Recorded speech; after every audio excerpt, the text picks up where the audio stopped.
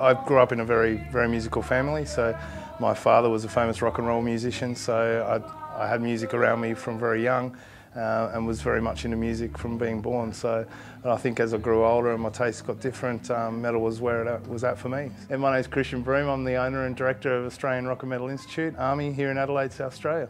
I started off doing the New Enterprise Incentive Scheme, which was a thing run by the government to help people start up business.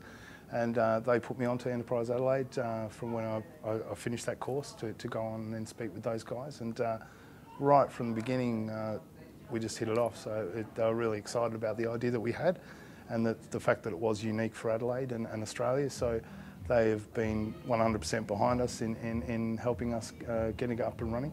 My wife's a graphic designer, so she put all the designs of the artwork together, the logos, we trademarked everything. Enterprise Adelaide were great. They helped me out with all the planning and getting the approvals in place for running a music school here in the heart of Adelaide.